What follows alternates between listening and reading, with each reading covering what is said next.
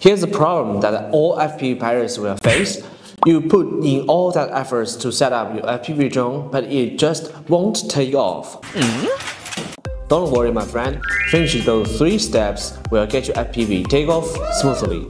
First, remove the propellers and connect to the Betaflight. Check the status of flight controller.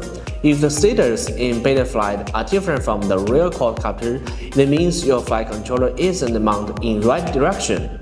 Most city hoops have an inverted setup for the flight controller, so you will need to adjust the roll by 180 degrees in Betaflight. Those are also yaw and pitch adjustments next to it. Match those settings according to how your flight controller is installed until your quadcopter status match what shows on Betaflight. Alright, next step. Head over to Motors interface, power up the FPV, click Reorder Motors. Then follow the tips to rearrange the motor sequence.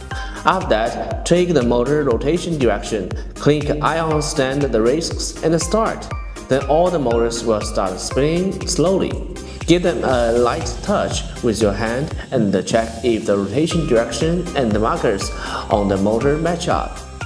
If any motors isn't cooperating or spinning the wrong way, just give it a click.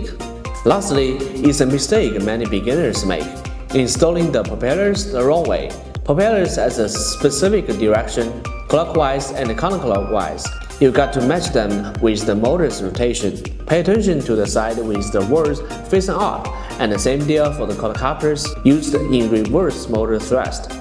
Once you complete those 3 steps and your FPV still won't take off, then just throw it away. MEPS